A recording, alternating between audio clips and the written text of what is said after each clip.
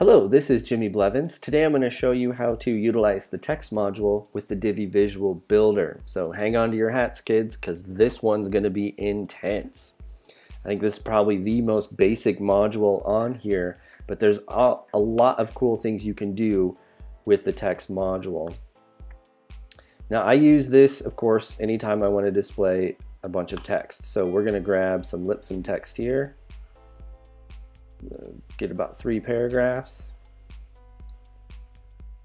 and then we'll just paste that in. And we've got all of our normal design settings, and you've got all these tools to work with in your text editor. But I want to show you something cool about the Divi Builder that comes up for this. So again, getting into the design, we can do a max width. If I only want this text to be halfway across the page, I can do that. You can take care of that in your columns as well if you want to, header font size. Now, if I come in here, I'll show you this really quick.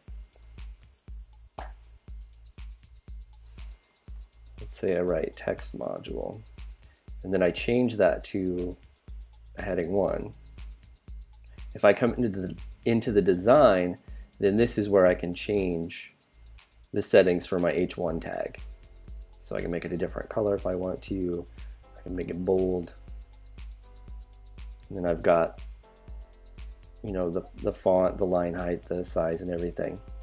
I'm not going to play around too much with the text or add a background image, and all this stuff's pretty standard. What I do want to show you is this. Now if I click off on this, and I'm just in here messing around, I can just click anywhere in this module and actually start editing the text.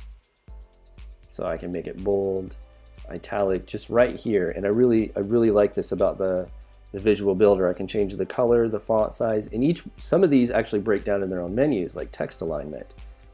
I can do centered, justified, and I can also do list, bullet point, and here's where I do my indentation or block quotes is right there. So a lot of great features that you've got right there built in, so I don't have to even bring up the module or edit the settings.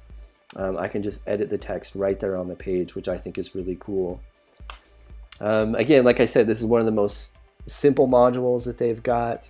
The text module is a great way, and it's a great way to kind of get around some of the limitations that the Divi Builder or any builder has, because you can get in here, you can add your H1, H2 tags, you can add pictures and video, and you can also kind of mess around with the code a little bit. If you're doing some custom coding or pasting in some JavaScript, do not do that with a text module.